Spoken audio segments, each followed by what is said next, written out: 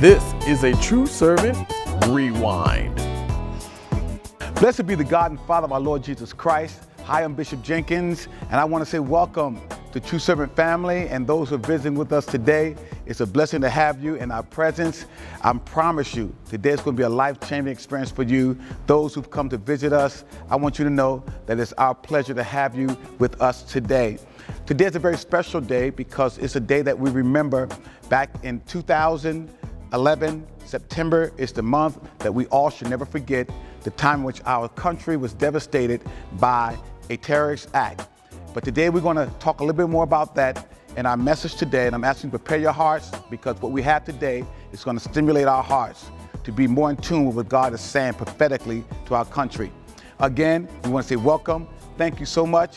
And today we got something very, very special. I have a trivia question for you. Today's trivia question is, what is the definition of manifestation? Is it A, the result of power in you? Is it B, result of initiation of something that already exists? Or is it C, the result of people working together? The answer coming up after the end of the promo. Last week, as you know, we began the series on manifestation, and the topic was faith manifestation, dealing with faith and how in a season that God will cause it to manifest for the benefit of our lives. Faith without works is dead. Faith in believing what God can do without our physical participation is dead. If you're looking for God to bless you with the house, you've got to first count up the cost. You have something to do as well as waiting on God to fulfill the promise through faith that He's going to give to you. Last week's sermon, we started the series, Faith Manifestation. Let's take a look back and see what God... Through faith. Faith in what? Faith is an application that has to be applied to something to determine its effectiveness. And wherever your faith is, that's where your hope lies. So if your faith is in your job, when you lose your job, guess where your hope goes? But if your faith is in God, if I lose my job, I still got my joy. Because the joy of the Lord is my strength. We walk by faith. Faith in what? The Word. And not by sight. Not what we're going through.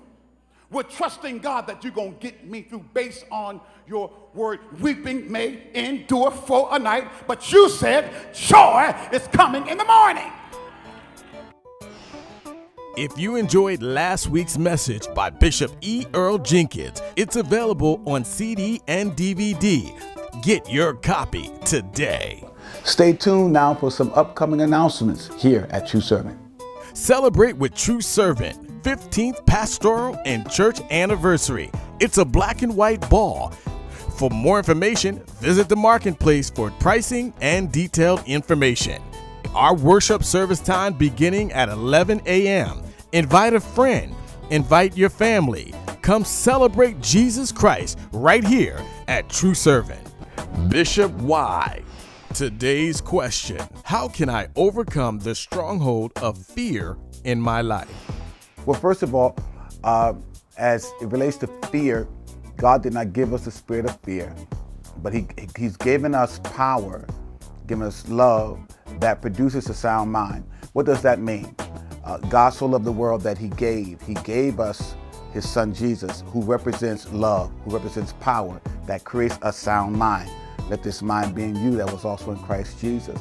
It's important that as we deal with issues in our lives, that if fear comes upon us, which is only a natural feeling because we're natural people, and sometimes we react in that fear, but God has also given us a spirit that rests within who we are, that we are to respond with, and that is His Spirit. Although we hear, although we feel the various things that come against our flesh, we yet have the Spirit of God that's supposed to respond as opposed to reacting in our flesh, whereby although we feel what we feel, we do understand that it can be just for a season because the Spirit of God tells us in His Word that this too will pass.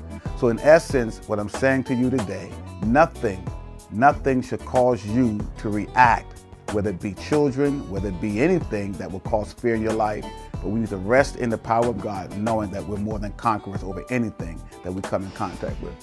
On behalf of Bishop Earl Jenkins and the church family, we welcome all new members, family, and friends. Welcome to True Servant Worship Service. Now back to Bishop Earl Jenkins.